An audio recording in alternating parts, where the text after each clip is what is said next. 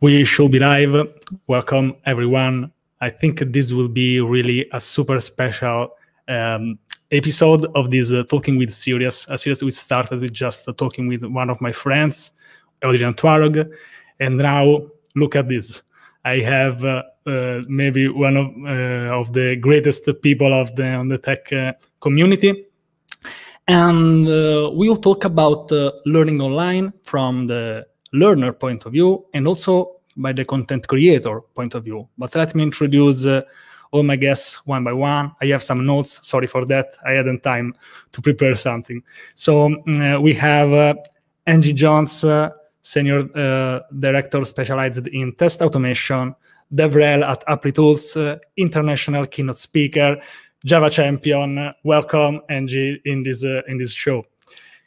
Also, we have Ali Spittel. She's a JavaScript and Python engineer and also teacher, of course, a super great blogger, public speaker. She leads developer advocacy at AWS Amplify. And also, I like that, she's a co-host on the Ladybug podcast. I really like that show. And now you see also someone who has been already on my channel 2 weeks ago, Colby. Welcome again. He's a software engineer, DevRel, and astrocoder. I want to make a question about that. At ApplyTools too. And also I like his show, Kobayashi Maru on Twitch. One day probably I'll be his guest. Let's see. And last but not least, we have Quincy Larson. He is a teacher and founder at a company that I really can't remember now the name. Oh yes, FreeCode Camp. So welcome everybody. Let's see, let me write hello. Okay, so sorry for this super fast introduction, but if you want to introduce yourself one by one, that would be great. Angie, can we start with you? Sure. So I'm going to stick to the points that's pertinent to the discussion today. I am the creator of Test Automation University, which is an online platform with free courses on all things testing software. I think I just said all the courses are free. If I didn't, let me say that again. So all the courses are freely available and are self-guided. So you take them at your own pace. I also was an adjunct professor for many years, teaching Java at the collegiate level. So have some experience in teaching both in person as well as online. Perfect. Thank you, Angie, for your introduction. Hallie, can you introduce yourself? I've seen your last speech about blogging. I really liked that one. Yeah. Oh, awesome. Thank you so much. I'm going to keep giving that one because it's one of my favorites to do. I'm Allie. I lead and manage developer advocacy at AWS Amplify, which is a really cool job. I get to teach as part of that, but mostly online, doing asynchronous things like blog posts and YouTube videos and things like that. But before that, I was actually an in-classroom teacher. So I was the faculty lead at General Assembly. So I was teaching in-person classrooms for a coding boot camp.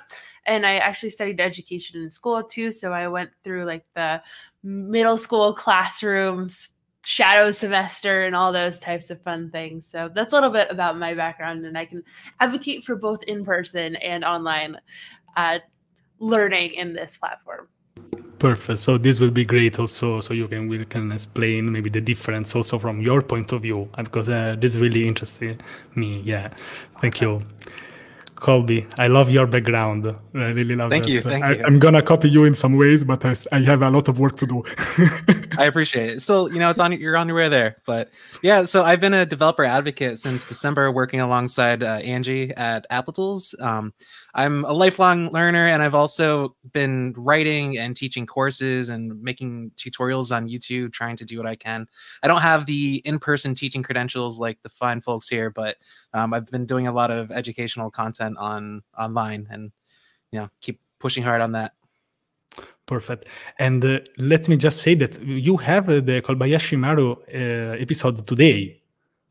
I do at 3:30 p.m. Eastern. Okay, so we are going to promote you also on the end of the stream. Please remember that if I forgot about that. Thank you. Yeah, Quincy, this camera this time is really great. The other time when you've been on my channel, it was not the best in the world, but I really like. And also the what you have in your t-shirt is almost perfect. It's in the perfect level. Thank you. That. Yeah, Quincy.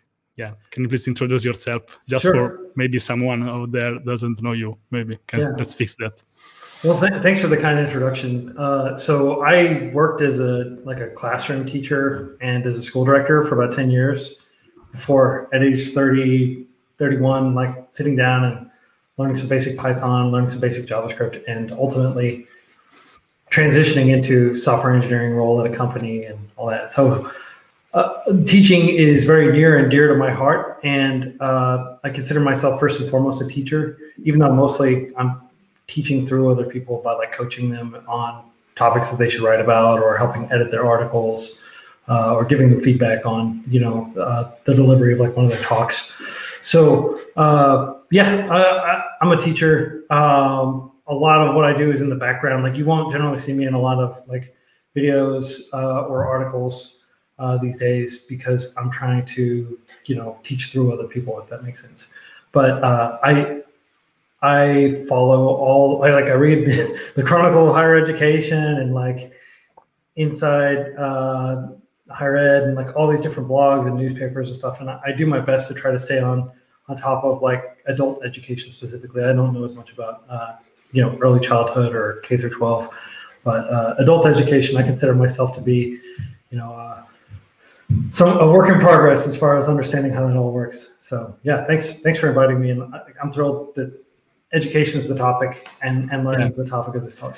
Yeah, and just let me say that all this show, to be honest, is a Quincy idea. So when I had Colby on my show, he said like, "Why, Francesco? Why don't you do a multiple guest interview?" And here we are. So just give me an idea and make this in practice. So this has been really an amazing idea.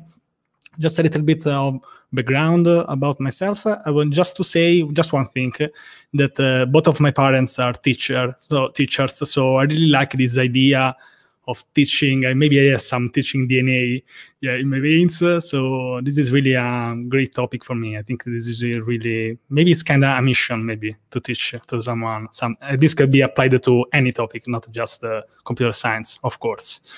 Okay, perfect. So I think we're ready. Just let me check if we have some questions already. It seems like not yet.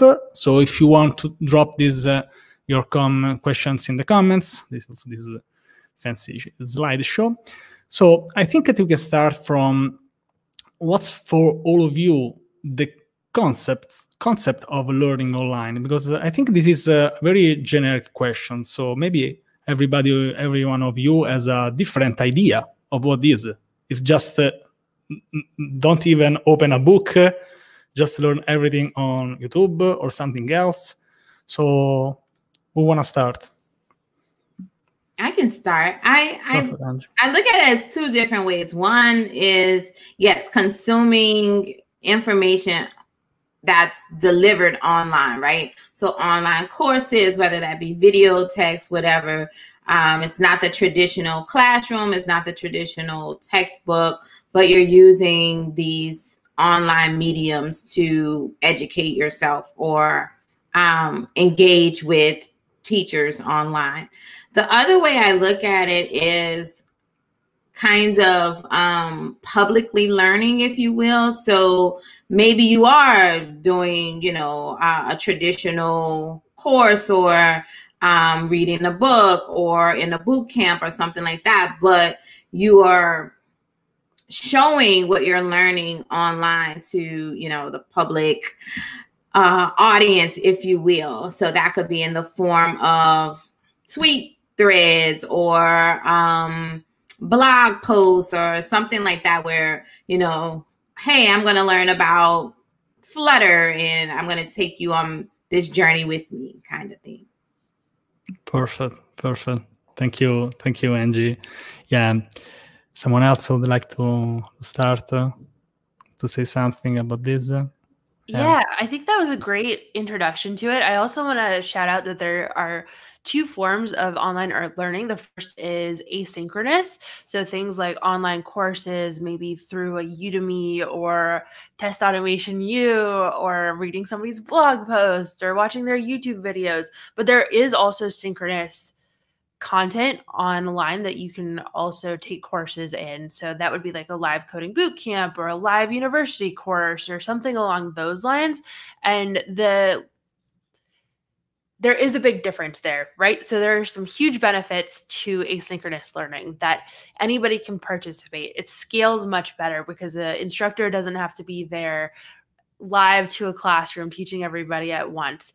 It can reach a ton more people. And so there are huge benefits to that, but there are also huge benefits to this synchronous learning in that you have a cohort that you're moving with and other students that you can work with. You have a teacher you can ask live questions to, and asynchronous learning has some of this integrated as well, where maybe they'll have TAs or something along those lines who can answer your questions. But one of the huge benefits of that synchronous learning is you can stop the instructor right there, like, explain that again, I don't understand it.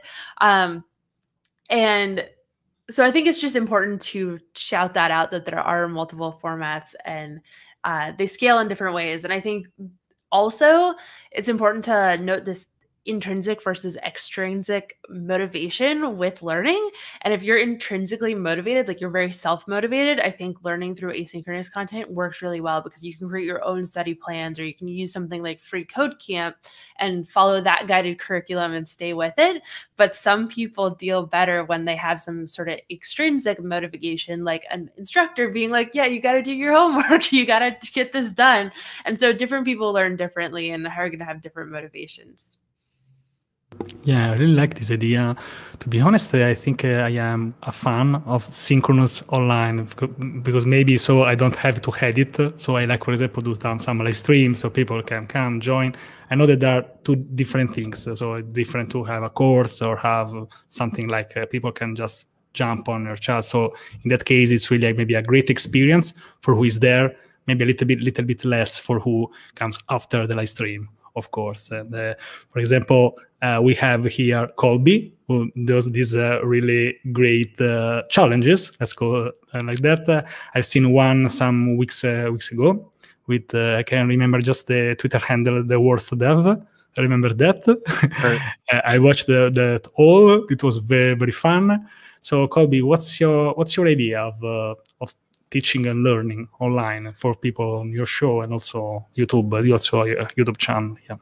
Yeah, so I think everything that's been said so far has been really interesting. I've actually never heard it called synchronous versus asynchronous before, and I really like that kind of. I like that description of it. It works really well, especially like programming, right? Because those are words that we know near and dear.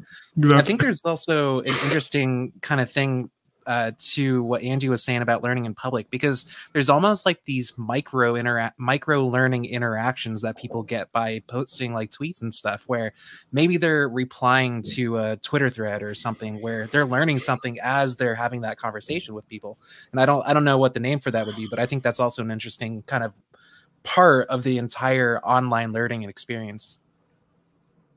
Perfect. Thank you, Colby. Quincy, would you like to add something? Yeah. Well, what Ali was saying a minute ago about like synchronous versus asynchronous, and asynchronous is great for people who have a high degree of intrinsic motivation and don't need, like, I guess, the positive peer pressure of like a cohort or a classroom of people. And there are a lot of really great tools, and I think there's a lot of room for improvement in that area as well. I describe most traditional schooling as that, and Free Code Camp is more of an experiment with like, hey, if we just give people the resources and let them figure out, when and how to learn these things. So I would say we represent like the very extreme edge of like asynchronous and like intrinsically motivated. Like there are people in cities that they don't have computers necessarily. They're learning on a smartphone. A lot of people who live off, a fact of life is that about half of the people on Earth live off less than $5.50 a day. And those people are still able to learn to code. They just have to figure out how to do it on their phones, or if they can get access to like a library computer or, like an inexpensive laptop, then they can learn. And we want to make sure that there are good free learning resources for them. So we've definitely focused on on creating free learning resources. In fact, Free Code Camp's mission is creating free learning resources. It's not necessarily helping people successfully go out and get developer jobs, although that's a positive side effect from it. A lot of people use Free Code Camp in conjunction with like a university degree or with some sort of club. A lot of people join like a hackerspace or some other kind of organization and learn that way. But I think what Ali was talking about there is just like that really is, those are two of the big continuums, the poles that are really important in education right now. And I think a lot of the future discussion around educational solutions is going to be, talking about those two things. Yeah, and I think people. Okay, go. I was just gonna say, I think one thing that's cool about both like Free Code Camp and Test Automation University is you are just kind of giving those resources, and you're not providing that like pressure to learn. But what ends up happening, like I've seen happening, is there's the communities that grow around that, and they, like you said, they go in those little cohorts and keep themselves in kind of check for learning through those things, helping each other out, and providing that other factor to help them through that course. Yeah, I just wanted to add just one thing that I think people really like this YouTube channel, let's say, a very big YouTube channel for your camp, because the last time when I invited Quincy Larson on my YouTube channel, it had like 2.5 million subscribers. And now I think it's close to 5 million, something like that, Free Code Camp. So yeah, so it's growing super, super fast. Yeah, best luck with that, because you're doing really an amazing job.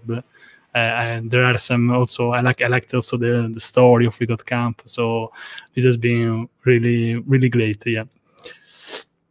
Yeah, thank you. It's a big community effort. Yeah. And it wouldn't be nearly, if it was just me like recording videos, like, I spent the first 2 years of building Free Code Camp, like live streaming on Twitch. If it was still me, it would still be really small, but we've got like a lot of very talented.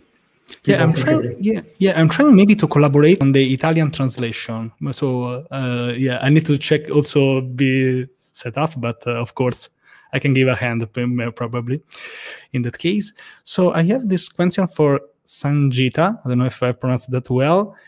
Typically, how long every day do you set aside for learning for career? So maybe they're asking for how, if you also the time that you pass for learning. So this is like a question for some of you. Would you like to answer to this? Some of you, how much time? Yeah, I like this question because a lot of times people will say they don't have time to learn, right? They don't give me time at work for this and that sort of thing. I really strongly believe that we have to take initiative and own the fact that this is our career, right? And set that time up, right? I don't know many leaders who, would discourage you from learning something that is going to help you be better at the job that they're paying you for, right? If you're learning how to, build shelves or something and they're paying you to be an engineer, then yeah, of course they might have a problem with that. But I set aside at least 30 minutes to an hour every day to learn something. And that might not be tinkering with code. It could be reading various blog posts or something while I have my morning coffee.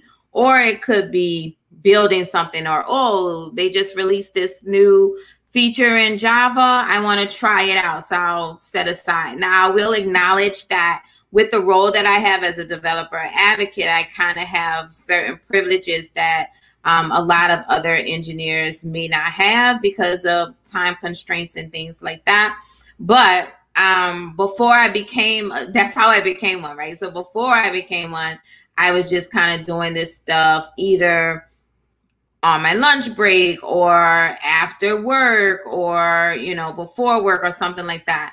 I realized like everyone is super busy, but we can't put that burden on someone else to give us permission to advance ourselves. So definitely try to find a way to sneak some time to advance your knowledge, because this tech space is ever changing. Yeah, I totally agree with this. I think that for our job, our career, we have to stay updated at every level. We need to take time. Sometimes I joke about this, that the perfect excuse is that I have no time to make things, like I have no time to create groups, or I have no time to tweet and something like that. But also, yeah, so it's very important. If we make this like a priority, which I think is really important for us developers, at each level, you can be a beginner, you can be considered as an expert, but you really need to stay updated, because it's really an evolving, it's a living technology. Every language, every framework is a living technology. You need to stay updated, even if that's your niche, even if you are considered like the expert. Maybe in that case, you need to stay updated even more. Yeah.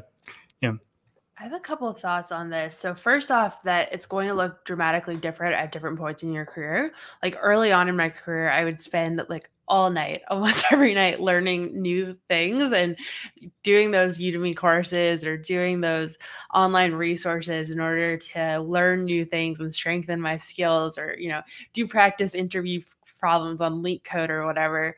And now later on in my career, where I've been in a leadership position, I think of it more as a needing on as or learning on an as needed basis. So if I need to learn something for work, that's when I prioritize it.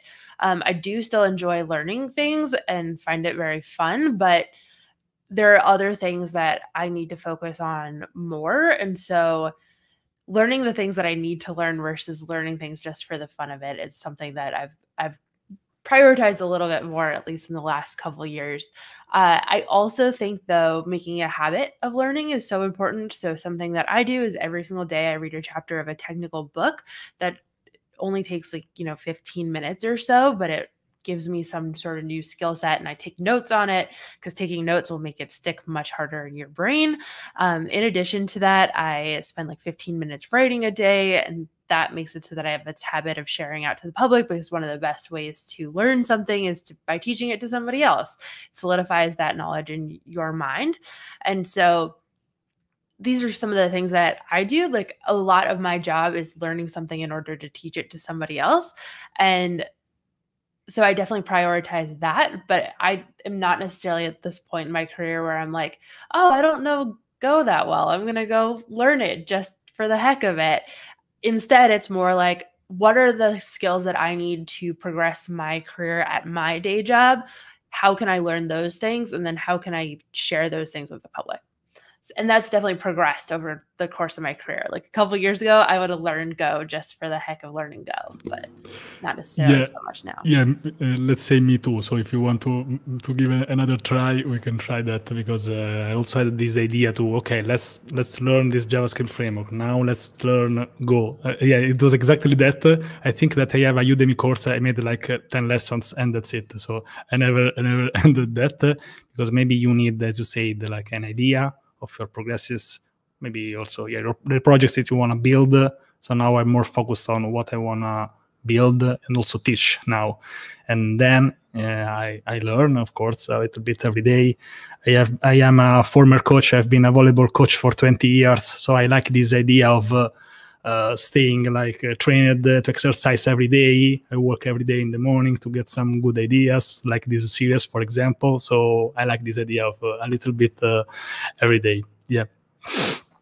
Colby, do you have something to say? Yeah, and I think it's funny because I'm kind of, I was similar to Ali when I was kind of learning, where I remember going through all my different like RSS feeds. People used to use RSS feeds and email newsletters, and I had like a huge bookmark site where I had all these different articles that I had to read, the very specific things of JavaScript and all these new technologies.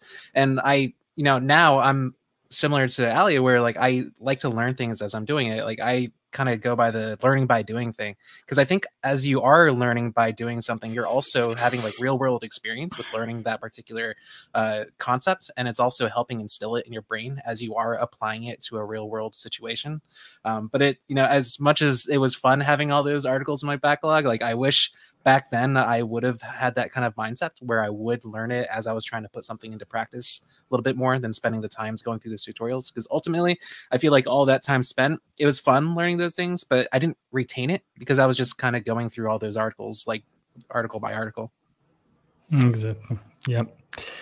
Yeah. Let's see this question, Quincy. If you want to add something, or otherwise we go on this one.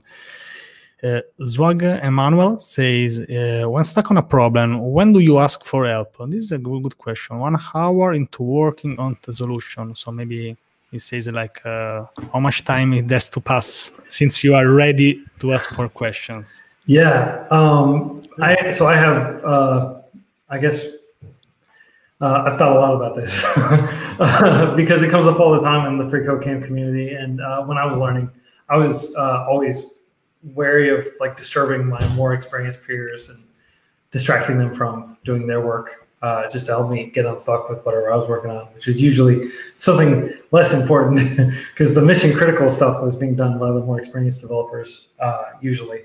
So there's a professor at Berkeley in the computer science and electrical engineering program, and I heard him give a talk at UC Santa Barbara, and he had this big MOOC. And it was what he called it RASP: read, ask, search, post, RASP. And so nice. First of all, I thought like, well, that's good. But first of all, like RASP is not like a very good sounding word, like raspy voice. Second, posting on like Stack Overflow. I mean, like that's like, okay, I've been stuck on this bug for like days. Like, okay, let's do the Hail Mary like post on Stack Overflow. I don't know, maybe you can get a response faster than that. But I thought let's simplify this, and so I created what's called read, search, ask, because I resequenced it because I feel like you really just need to spend time. Make sure you read the error message. Make sure you read the documentation, then start searching. Because if you just start firing off searches before you've really understood the problem, you're just spinning your wheels, right? But if you search and you really can't find anything, if your problem is truly novel, or you just can't figure out how to articulate a search, that's when you move to the ask portion. And that's when you impose upon someone else to take time to like answer your question. So up until that point, the last step, you haven't inconvenienced anybody. So it totally comes down to your question, Swag Emmanuel. Like it comes down to, in my mind, it could be like 5 minutes that you spend like reading the documentation and searching, and you just come up empty. So that's when you ask.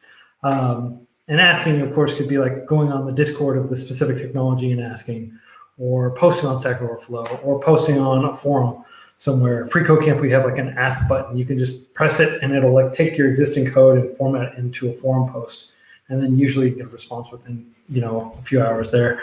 But yeah, there's no right answer. There's no one right answer, but I recommend using that sequence: read, search, ask. Yeah, I really like that. I don't think that it's a good idea to like set a timer and say, all right, after 1 hour, if I don't have the answer, then I get to go ask someone for help, right? It could take longer than an hour. It could take shorter. I agree with what Quincy said. You do your due diligence, right? So try to figure out like what is even happening here. Okay. Why am I stuck? What don't I know? Basically be able to identify what don't you know, at least try to do that part. And then again, yep, search for a solution. A lot of times I find people will ask me a question and I literally just paste what they asked me into Google and I'm like, here's your solution right here, the top answer. Like, so it kind of shows me like you didn't even try to search for it, which is a bit frustrating. So try to do a search. And then if you come to someone with a very pointed question, here's where I'm stuck. I tried this, that didn't work, and I don't know what to do next. Then people are much more willing to help you out because it doesn't feel, you know, like a lazy question or you're trying to get me to do your work for you or something like that. You genuinely are stuck, and people usually don't mind helping you get unstuck. It's kind of like the Stack Overflow formula, right? If you just ask a blanket question on Stack Overflow without any context or without having mentioned what you've tried already, people are usually pretty hostile. I'm not promoting hostility, but you know, that same kind of frustration is what people feel. They might just not express it. So do your due diligence, show them what you've tried, because then that also eliminates them giving you those solutions or trying those solutions because they know you've tried it already and you can get to the heart of it. Yeah, I can give a +1 to what Angie just said, that you should definitely show what you have tried already, because that will make it so that people are more willing to help you. But I think of it as the productive struggle versus the unproductive struggle. So usually when you're starting to struggle with something, you can still be searching different things and you can still be trying different things. But at some point you get so frustrated by it that A, you should walk away for a little bit. But B, if you're getting frustrated by it or really confused or maybe even moving further away from getting the answer, that's at the point where you should ask for help. But I think it's so important to try things first, because this is something that I see with new developers all the time. Their first instinct will be to ask an instructor or something along those lines. But one of the most important skills that you can have as a developer is to be able to find these answers yourself. And you'll have senior devs at work most likely, but at the same point, you won't want to ask them very basic questions. And so make sure that you're building up those research skills, that you're looking into how to make maybe advanced Google searches. Like you can specify on Google that you only want to search after a certain date, for example. So only post after 2017 so that you're only getting modern Python, for example. Doing that type of work up front is the most important thing that you can do. So try to do as much of that as possible before you ask for help. But when it starts being unproductive, that's when you should start asking, in my opinion. Perfect. Thank you, Ali. Yeah. Colby, would you like to add something about this? And then just like after like you get to that point where you are stuck, I found one thing that's helped me in the past, and something that I've helped with some of my my direct reports in the past, is even if you do get stuck and you're to a point where you do want to ask somebody on your team for help, instead of just trying to get their attention right away and take them out of their personal flow that they're in, try to see if you can schedule like 30 minutes in the future and hop on a stream and try to maybe pair program and try to work through that problem. Because then you can actually, instead of them just giving you the answer, you could see how they got to that answer and see how they searched for something, or then you can learn from it rather than just getting the answer and walking away. Yeah, I think it's like if you're stuck and just read the solution of a math problem, you don't really get which was the problem. Yeah, you just get the solution, you copy that, and that's it. So in that case, it's not really helping you. And yeah, since we are basically also problem solvers, we need to learn to Google.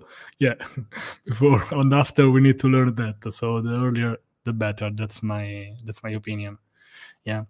Quincy, would you like to add something? Or you had already answered to this. Yeah, you were the first one. Yeah. We have other questions. I don't know if we can cover them all, but let's try. Let's try to be fast. How do you retain new stuff that you are learning? Who would like to start on this? Ellie, would you like to have some idea? Cool.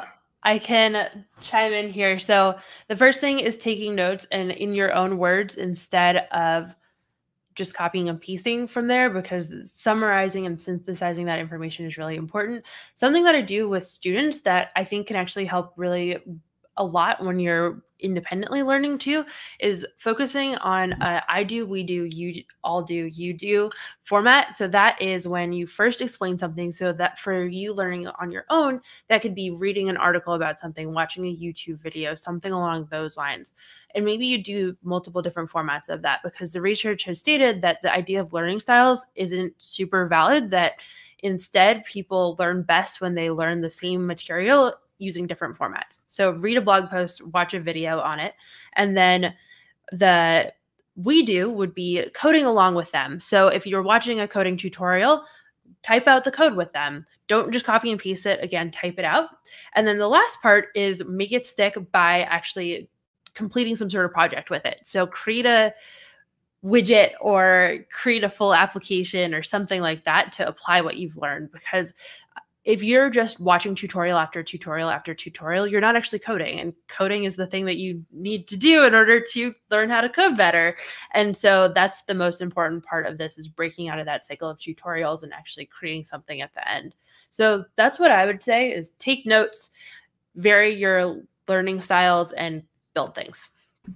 That build things part is really crucial for me. You know, I used to take tutorials because I just like to learn stuff and have, you know, new skills in my tool belt or whatever. And I found when I would learn it, I could follow along, I could code along, I could answer the quizzes.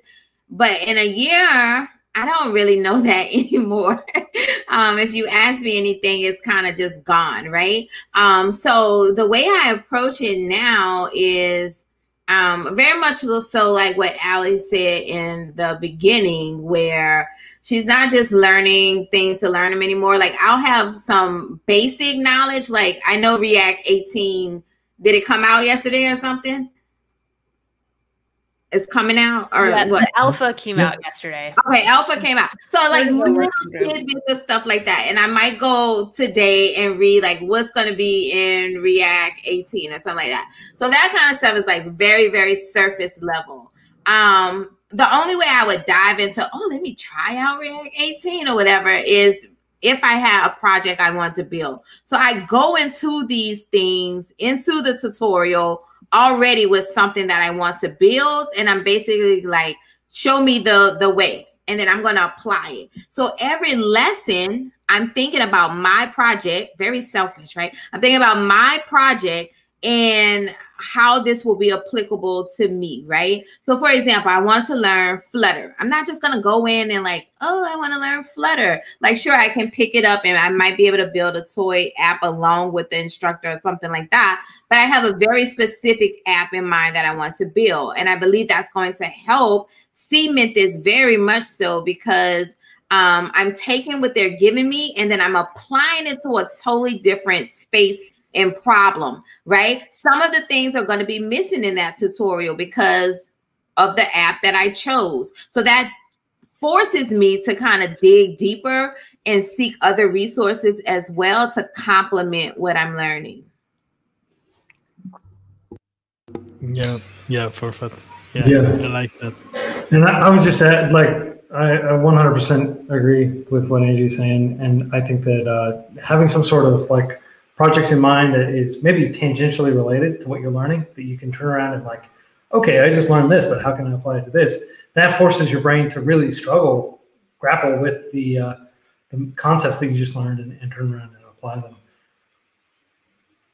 I think another interesting thing to what Ali was saying earlier about instead of just taking notes word for word what you see on the screen or something, I actually kind of apply that to code. So if I need to copy a code snippet because I don't know how something will work, I might paste it in right away to see if it works. But because I'm so picky about what my code looks like, I actually deconstruct it and figure out what each of those steps are doing. So I have a better fundamental understanding of what that code's doing, which in turn helps me learn what each of those different concepts are.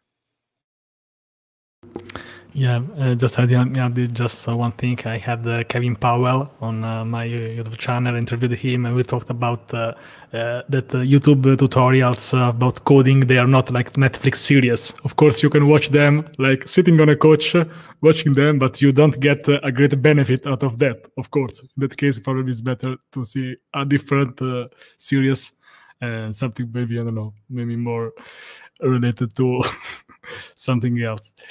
Perfect. Thank you. Let's see another question. I like this one. This is a question, of course. How do you determine the best resource to learn a certain skill? This is a very hard question, I think. I would like to start. I can jump in. Instead of worrying about like the best resource, you can spend a lot of time trying to figure out, oh, is this teacher really the best person to teach this topic? I find it's helpful to just err on the side of bulk and like watching like several teachers talk about a different concept.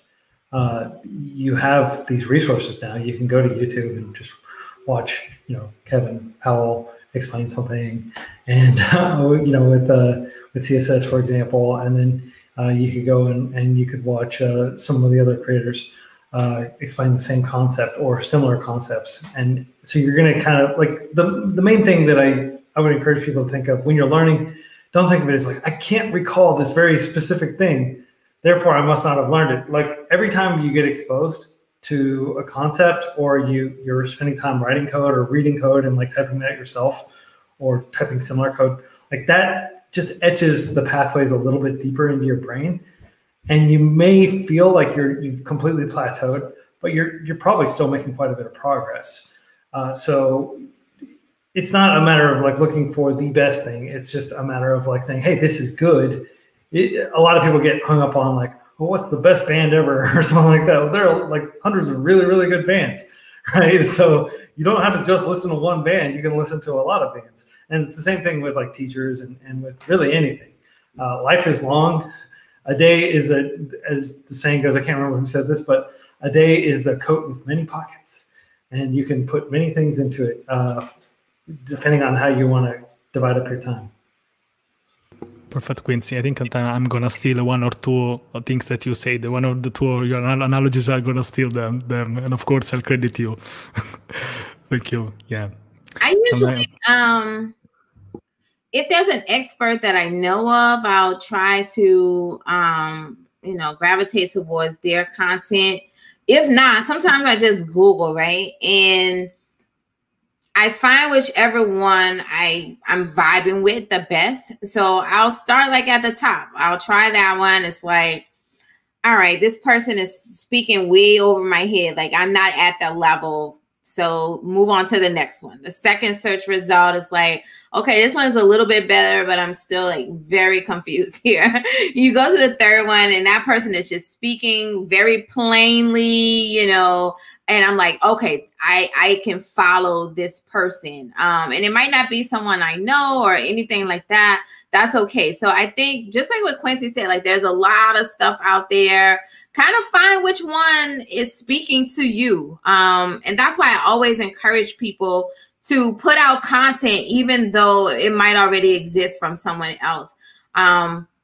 The way that people consume information or the level they need it at varies. So having multiple options out there only helps the community. Yeah, thank you. Thank you, Angie. I found a very interesting question. Chloe, hi there. How do you stop yourself getting overwhelmed with information and make sure you are learning what is important? I think this is a very great question. Would you like to start, some of you? They have some volunteers. This is such a great question. I feel this way sometimes myself, even with like a lot of experience in the industry. For example, when I needed to do like some front end work and I was like, oh, I need to pick up one of these front end frameworks. It was like I was paralyzed by all of the options out there. You don't know like where to start. You don't know which tools work better with the others. It was just very, very alarming. And I was thinking, my goodness, if I feel like this, you know, what do others feel like who are brand new to the industry? And it's just like this wealth of information, like tools and programming languages and all of this stuff is very, very difficult to figure that out. I had to just pick something. I don't care if it's like dated. I don't care if this is not what the cool kids are talking about. For example, I'm gonna pick on React 18 again. That has come out. I haven't looked into it, so y'all don't drag me. But some of the tweets I was seeing was like, oh, this feels like PHP, right? So it's funny because everybody was kind of like, oh, PHP is old and dead. And then like as this stuff starts progressing, you see it becomes more of the same. So my advice is, again, just pick something and start building. You start realizing very quickly once you start building what else you need, right? Oh, I need to store or persist this information, you know, for multiple users. I think I need to learn databases now, right? And so then, you know, you start figuring out what's the next step when you come up with the project. Otherwise, you're just kind of lost in trying to figure out like, all right, I know I learned JavaScript. What else am I supposed to learn now, right? If you think about it in terms of like a real project, it starts to become much clearer what you need. Yeah, I really like this approach. Sorry, Ali. I really like this approach. So if you start by your project, maybe you have something that you want to build, then you adapt based on your requirements. Because otherwise, Angie just said database, but if we start learning all the databases, probably you are getting old.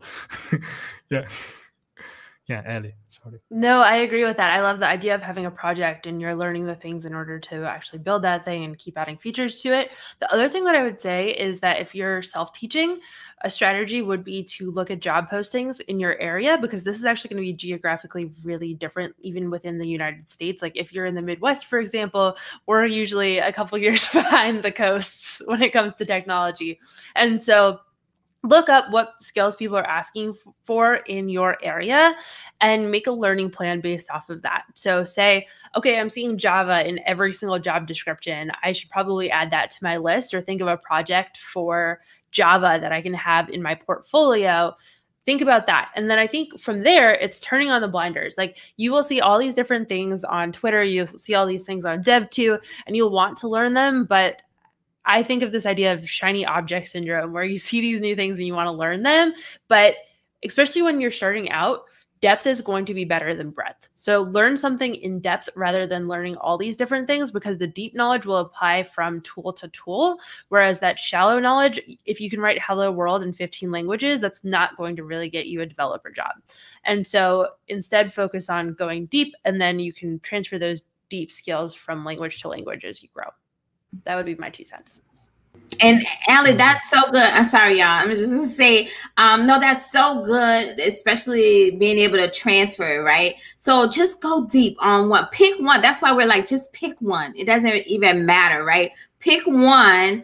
And if you learn that well enough, it doesn't have to be programming language, databases, programming language, all of this stuff is transferable, right? So I'm at the point now, I'm not afraid to learn like another language, because I know Java so deeply that when I pick up another one, it's about like syntax changes, and maybe there's a little bit that's different behind it, but I already know the core concepts of programming so well that I'm not as intimidated. Yeah, I totally agree. For example, if you know how to say hello in 15 different languages, probably it will be hard to become an interpreter. Maybe you can write them in your curriculum, but that's not enough, because since people understand that, yeah, I like this idea that understand the fundamentals of a programming language first, and then maybe it will become easier to switch, maybe. And of course, adapting of if you need to learn another language based on a project, or if you just when you're ready to start something new. Yeah. I find it also helpful in addition to just picking one thing, like make sure you're picking something that you need. Like when you're trying to build something into a project, maybe you don't need a database, since we're on the database example. Maybe you can just live with a static JSON file in your project until you get to the point where you need that database. So don't try to over-engineer something, which is going to just bring on more stress and anxiety. Yeah, absolutely, Colby. Now I need to choose some questions because there are so many, so we need to move fast. Well, almost 1 hour already. So Martin asks how to stay consistent and find balance with other things in life. So we have only 24 hours in a day, so we need to find the balance. This topic I really like this topic. So I can start. For me, for example, it works to wake up early. Of course, you can be very successful even if you wake up at, 1 p.m. But for me, because I'm really productive in the very early hours, I can take a walk. If I watch the clock and it's 10 a.m. and I've already done a lot of things, it gives me a really good sensation. So that's my, let's say, little secret. What about you? I could jump in. This is something I think about a lot. I have kids now, so thankfully I didn't have kids when I started Free Code Camp, because Free Code Camp probably wouldn't exist if I had kids running around distracting me all day. My humble advice would be just be mindful of diminishing returns. That's probably the single piece of advice. Like if you've spent like an hour coding, you might be like way up here, but at some point you're going to start to go down in productivity, and that's a good opportunity to switch to task, like switch to email, or you want to get into a flow state. Don't drop your flow state. But if you're in a flow state and you can code for like 4 hours and straight, go for it. Same thing with like writing or whatever it is you're doing that requires a lot of deep focus. But for me, like with learning, I spend a good chunk of my day learning that I'm not, doing childcare and working. I'm like learning, I'm trying to maintain my Mandarin Chinese from when I lived in China for 6 years. I'm trying to get better at Spanish. And then I'm also, learning some musical instruments and stuff like that, just to keep my brain going, and it's fun. And what I try to do is just like 30 minutes a day on one thing. If I can achieve that, good. Sean Wang has this like no 0 days thing that he talks a lot about. Like if you even did one push-up, that's progress, right? It's not a 0 day. So just not letting yourself kind of fall into a lull where like you haven't studied Spanish for 3 days in a row and you're just like, what the hell? There's something called the what the hell effect, where people basically give up on things, or they say, well, I've already skipped 3 days, I can skip one more, but the right attitude, I think, is the no 0 day, and trying to figure out a way that you can just do everything you need to do, even if it's just a little bit of what you need to do every day to keep things moving in the direction you want them to move. Yeah, I think that's great. The idea of no 0 days and building up habits as well. So having some sort of habit tracker where you check it off. I always recommend the books Tiny Habits and Atomic Habits. They talk a ton about building habits and how to make them achievable. And I also like the idea of making it as small as possible. 1 push-up, for example, or read 1 page, making sure that you're just building up these habits because they'll help you. But I would also say that these things aren't in opposition to one another. I think that having some sort of work-life harmony actually helps you be a better worker as well. And doing things like taking care of your health will give you more energy and make it so that you can be more present during the day. Or if you are making sure to work on outside hobbies, that will make it so that you're more apt to learn other things during the workday. And so don't see these things as opposition to one another. If it makes anybody feel better, like I don't have work, Slack, or email or anything like that on my phone. I work my work hours and that's it. And I try to keep a good life between those 2 pieces of my life. So yeah, that's my 2 cents, I guess. No Slack on your phone. You're a better person than I am. Yeah, if you have the luxury of being able to turn off notifications on your phone. Yeah. I'm in the zero notification gang. You know, just basically, if it's an absolute emergency, someone will call me. Otherwise, I just set my phone down and play with my kids. Yeah, I think at some point you need to turn off notifications, at least for Twitter. Otherwise, you stop living, basically. So that's a must, I think. Yeah, Colby, wasn't you saying something?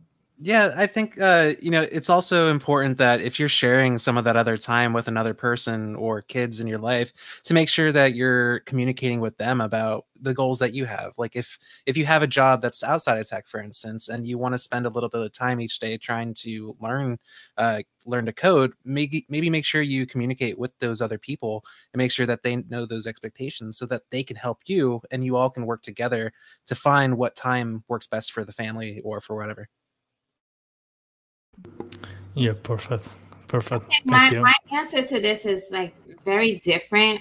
For me, I find that if I put something like on a schedule, it doesn't make me feel good. It's like pressure, and it kind of takes the fun out of it for me. For example, like writing, I know some people, they write like every day or every week I must put out content or something like that. I don't like to live like that. I like to kind of leave it open. Like, yeah, I know I need to write content. I want to do it when I'm in the mood to do it.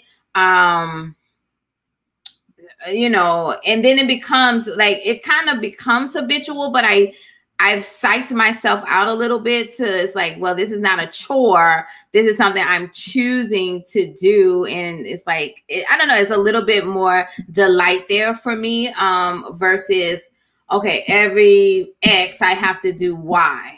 And that's just me. I found that works better for me. I think that's also a good point. I saw earlier someone was asking about avoiding burnout. I think that's also a good way to help avoid burnout, because if you're just forcing yourself to do something and you're losing your joy out of it and it's just becoming a repetitive thing, like you're going to burn out because you're not enjoying it. But if you can keep that motivation and do things because you want to do them, it's going to help you stay focused and motivated.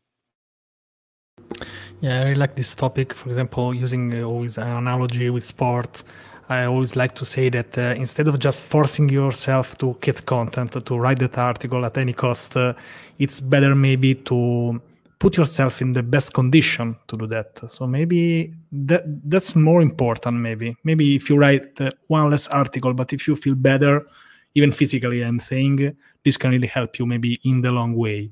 So don't force yourself. This is my idea, of course. I motivate and push every day on Twitter. So if you read that, if you need that, it could be also useful.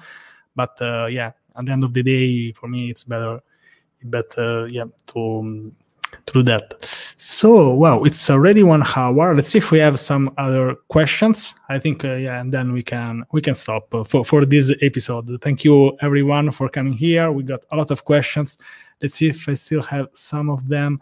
So let's start maybe the final questions that I had prepared. It was like about learning online and learning offline. Do you think that people will stop learning from books and in physical schools in the future at all? Or both ecosystems will stay, when we'll maybe stay together? I think I would like to start to answer this one. I think books are probably here to stay because it's just the most precise, efficient way that a single person can put together a whole lot of information. I mean, it's the cost of creating a book is I sit down on my computer and I type. It's really just time. There's no real barriers to entry. I mean, publishing and stuff, books don't take very much data. They can be stored. The written word is going to continue to exist. I think in many respects, courses are an evolution of books in the sense that you can have like a video component, you can have interactive components, and it can still follow kind of the similar structure of a book where there are like chapters and everything. But I mean, I personally don't read a lot of books anymore, unless I'm reading like older books, like history books and stuff like that predated kind of contemporary courses. Like you won't see me at the airport buying like books from the bookshop to read on the plane. Usually I've got like courses downloaded or something that I'm going to watch instead. But Yeah, I think that schools are going to definitely continue to exist. We've seen during this pandemic that a lot of people really benefit from learning at school, and it's hard to reproduce a lot of the kind of feel and the motivation when you're doing fully online learning. So yeah, I think online learning is a nice complement to some sort of in-person learning, especially for young children. For adults that have more extrinsic motivation, like they've got to get a good job, they've got to be able to perform on the job and things like that. They're going to be more motivated to just seek out resources and learn individually online. But I wouldn't count schools out for sure. Yeah, okay. I'd like to hear the Ali idea, because maybe she does this in real life and also a lot of also online. So what do you think about this? We will still have schools in the future. Yeah, I think my thought is that something that has gotten lost a little bit in the conversation this year with COVID is that humans are fundamentally social creatures, and not all of that can be fully replicated online. And so I think that in-person classrooms are very helpful for that reason alone. And I think that it allows the learning to be a little bit more hands-on. Like you can show somebody your screen directly without having to go through screen share or anything like that. So I personally think that in-person learning is here to stay, at least in a hybrid format. Yeah, okay. Angie, would you like to say something? Yeah, I hope that the traditional paths don't go away. I actually prefer that for myself. I really like being in a classroom and like Ali said earlier, being able to ask the instructor something that I don't quite understand, like right there in real time. They say something, it's like, that doesn't make sense. Do you mean this? I really, really, really love that. I love the whole like classroom environment with other students and stuff like that. So I really hope that doesn't go away. I don't foresee it. I think having like various options for people to learn is really ideal. So hopefully we can keep everything. Perfect. Thank you, Angie. Colby, do you have some final thoughts about this? Yeah, and it's quick. I don't think anything's going to go away, but I think it's going to evolve as technology evolves. It's going to bring those two experiences closer together, where I think we're going to have very beneficial and more accessible experiences for people to learn. Thank you, Colby. So usually these episodes, they last 1 hour, and so we have already passed that. So thank you everyone for coming here, answer to a lot of questions. We had a lot of people. Thank you everyone, really. Angie, would you like to say maybe a final message? So maybe then you are free to leave, or yeah, sure. So thank you for having me. First off, thank you everyone for tuning in. I encourage you to, continue your learning in this space. It's basically required.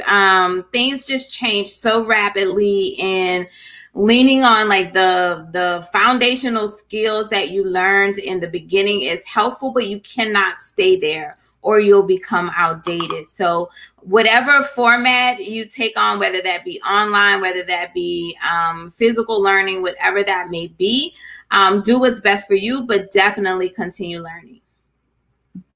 Perfect. Thank you so much. Thank you so much, Angie.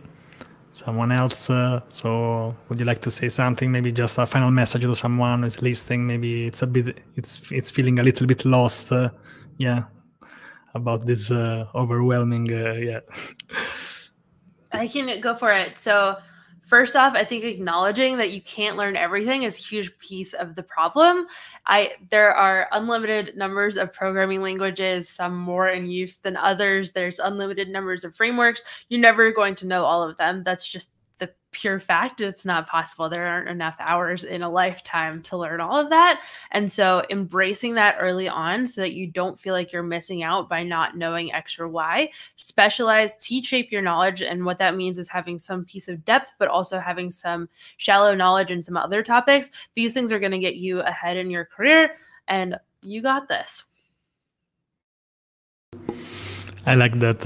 Yeah, I really like that. Colby, would you like to say something? Yeah, I literally was going to say the same thing that Ali said. You got this. You can't. You can't. You need to say something different. Okay, you can do it. No, but try to find some motivation and keep high spirits. Don't try to get too down on yourself. There's so much to learn, and great community behind you. Perfect. Thank you so much, Quincy. Yeah.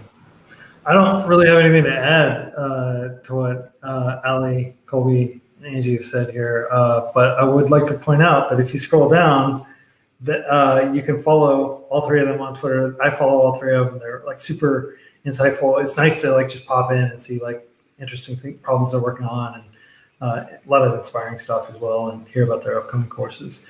And also, this channel you're watching, Francesco's channel, he's like a very experienced engineer, worked, in European science community. He has, I don't know, dozens of hours worth of interviews with people like Colby here on the channel. And I totally recommend you hit the subscribe button and go through his backlog. He's got a back catalog of tons of great interviews. And I just want to thank you, Francesco, for putting this together and for inviting me. And, yeah, it's been a blast.